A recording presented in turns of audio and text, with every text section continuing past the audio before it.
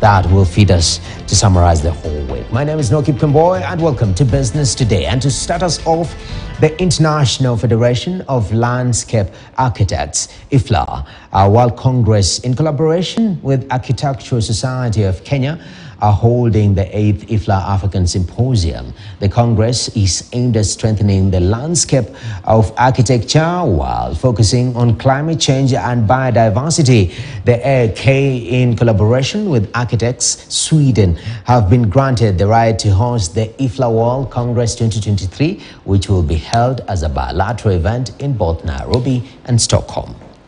It was a secondary house in the countryside, and my mother was a human rights activist. As we speak today, I think one of the greatest challenges we face in terms of building collapse is that people are just on record, but they are not actually practicing. They are not supervising those projects that are collapsing. And so that's a major issue, is that on paper, it looks like there's a professional, but in reality, they are not actually carrying out supervision of these projects. There's no building which is supposed to come up without being an architect being involved.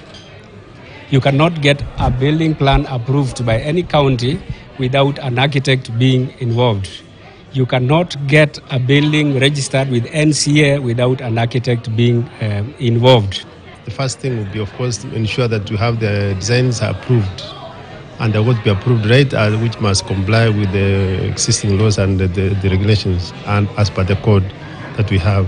So the very first step in ensuring compliance and enforcement then would be first and foremost ensure that we have a compliance and as far as the design itself is concerned. Now into banking, Development Bank of Kenya has expanded its operations to the coastal region.